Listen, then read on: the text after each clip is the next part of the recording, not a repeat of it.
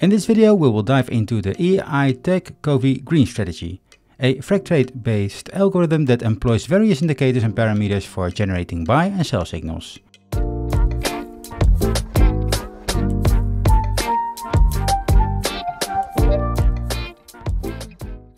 Hi there and welcome to another video where I try to find the best trading strategy for crypto.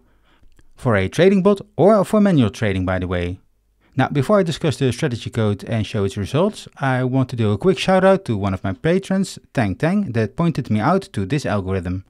You can download the algo from here or search on GitHub for it. In the code there are two mentions of the original authors here, Ralipanos, and some changes were made by Ichiat. I hope I spelled your name correctly. So all the kudos go to these developers. I'm just the guy who tests these algos on its merits and show you the results in this video. Now the strategy itself is designed to work on a 5-minute time frame and also uses higher time frames to form a more higher level view of the market. But let me break this code down into sections and discuss every important part on a higher level here for more insights. Let's start with the top section first. Here we see the ROI. And the ROI table is time-based and it looks to be programmed so that the longer the trade stays open, the smaller the profit. And this piece of the strategy's code are its buy and sell parameters, where the strategy is able to make use of the hyperparameter optimization if you use this option in the commands line. Now, for the people that first hear of this, in frag trade, hyperoptimization allows traders to automatically search for the most effective parameter values by backtesting thousands of combinations. However, it also introduces a bias called curve fitting, so you should be aware that using optimization techniques like this on past data will not guarantee future success. Now this section defines a set of protection mechanisms aimed at reducing risks and avoiding unprofitable trades.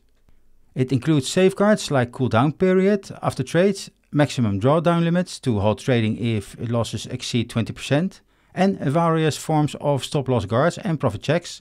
And these prevent trading when certain conditions, like low profits or excessive drawdowns, are met. So, to explain this in short, these protections help mitigate potential losses during volatile or unfavorable market conditions. So let's hope we never need these. Now, the stop loss has been set to -99, which effectively disables the stop loss. And from this point on, I assume that there will be other triggers in the code that provide the exit signals that replaces the stop loss. However, if the developers tried to lean on the trading stop loss here, then they have to be aware that enabling this while doing backtests can also skew the output results to a more positive bias than originally is the case. In this section of the strategy, several parameters are defined that control the behavior of the algorithm, many of which are optimized to find the most effective values. Now overall, these parameters illustrate the complexity and flexibility of the strategy, with the ability to fine-tune almost every aspect of trade execution through optimization. Now this allows the bot to adapt to different market conditions and hence performance, but still you have to be aware that you introduce curve fitting if you use this optimization technique. In this small configuration section there is said that the bot may use only the first 400 candles, but only trade after them. Now this is set so that some indicators can process all this information to create the actual indicator output, and in this case it is 400 candles of each 5 minutes, so the bot will start really working around 1.5 days after the start. The pump-dump protection function here is designed to detect sudden abnormal spikes in trading volume, which are often signs of pumps and dumps. How it works is it compares short-term and long-term volume averages to identify unusual volume increases, and this function also calculates the percentage change in volume over different time frames, and triggers a warning when the short-term volume exceeds the long-term volume by more than 5 times. This helps the bot to avoid entering trades during potential manipulated market conditions. The functions here calculate Bitcoin-specific indicators. Base TF-BTC indicators tracks Bitcoin's long-term price trend, while Info TF-BTC indicators computes the 8-period RSI for momentum. And both functions rename columns with a BTC underscore prefix to easily identify it in the data. In this section, the indicators are defined on which the trading algorithm is based. Now these indicators will be added to the data frame and then be used in the buy and sell signals later. Now I will not go over this line by line and it's pretty self-explanatory too here, so let's continue with the buy and sell signals. The populate buy trend function defines the logic for generating buy signals. and it checks multiple conditions for buying, including whether the price is below a certain moving average, RSI levels, or the EWO value. And it adds also signal tags to the buy conditions like Lambo2, buy 1 EVO, buy 2 EVO, and a Kofi, depending on which conditions are met. An interesting thing here is added at the end. This negates buying opportunities during pump and dump warnings or when Bitcoin's RSI is too low, preventing risky trades. So when these conditions are met, then before this function is finished, the buy signal 1 has been set to 0 again, which actually prevents the actual buy. And I think this is a pretty neat and clever trick that I cannot remember seeing earlier. Here the sell settings have a similar pattern as the buy signals. Multiple conditions are set to generate a sell trigger, so hopefully this will do the job of exiting without or with a minimal loss. Also because of the disabled stop loss setting earlier. Now to finish this walkthrough, there is also a DCA class that is derived from the original EI3 class above, but I will not test this in this video. You are always welcome to do this yourself, and if you want to add your findings to the comment section below, then it would be great. I want to start as quickly as possible with the backtests to see how this algo performs. So in the meantime, if you subscribe to this channel quickly, click the like button of this video and add a few random letters to the comment sections, like for example GRT or THX or even URGOAT, then I can present you with the findings. So after backtesting this strategy, I got the following results back from the engine. And by the way, I also tested this algo on possible look-ahead bias, but the included command in FracTrade for finding this future snooping did not find any. And I must say, this strategy performs pretty well. The 5-minute time frame shows the most profitable results with a really optimistic 5,935% profit and a high win rate of 95%. Despite the strong performance, the maximum drawdown of 74.84 is noticeable and also indicates that the strategy can experience significant losses during unfavorable conditions. The Kelma ratio of 6.10 and the Sharpe ratio of 4.87 suggests a good balance between risk and return over the period, although risk management may need refinement given the drawdown. The given that 65% of my used pairs has a favorable response rate might suggest that other pairs can get good results with this algorithm too.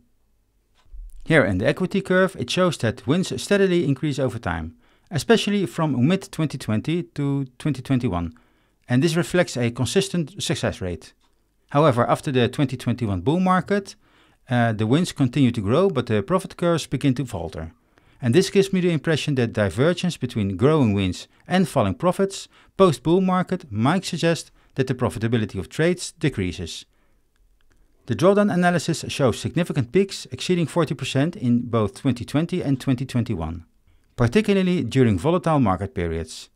After the 2021 bull market, drawdowns increase in frequency and severity, and this indicates that the strategy struggles in less favorable conditions.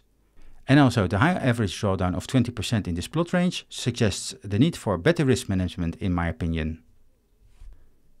Here are the box plots of the win rate and the profit distribution. Now the left box plot, the win rate here, is tightly clustered around 95% and this indicates consistent success in trades. But outliers below 80% suggest also occasional weeks of poor performance, but these are rare. Now the profit distribution here shows more variability, with a median profit around 0 and outliers extending to both large gains and significant losses. And this highlights that while the strategy wins often, the magnitude of profits and losses can vary greatly, with some weeks experiencing substantial losses despite the high win rate. So in other words, even when the strategy has a strong win rate, profit outcomes are highly variable, reflecting the risk of occasional large losses despite those frequent successful trades. In this total overview, this tag coffee green strategy leads in win percentage compared to the other strategies, and this is quite good. However, it also has the highest drawdown, which reflects a significant risk exposure, and in addition to this, it also falls short on the profit factor. So, this suggests, I think, that it wins frequently, but the size of its profit might not be consistent and outweigh significant occasional losses. But nonetheless, these results are still some to be proud of. And here in this chart, there are no strategies anymore that are flatliners in comparison with the best scoring algorithms.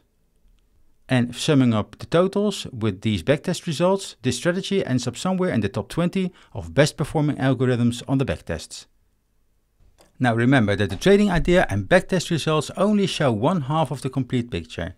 The next thing you should do if you're interested in exploring this algo further is to try to find out why it has a bad performance under bearish market circumstances. But most of all, a decent forward test under live market circumstances gives you the best information on the actual performance of a trading algo. Now, for more information on that, you can always see my previous video where I test some of the best algorithms so far, and these tests will show you some hard but honest and sobering evidence on the real performance of some of the best strategies. For now, this is it. All the output of this test, the strategy itself, the complete setup with files and all other stuff I present on YouTube is all available on my Patreon site for supporters. Thanks for watching and I will see you in the next video. Goodbye!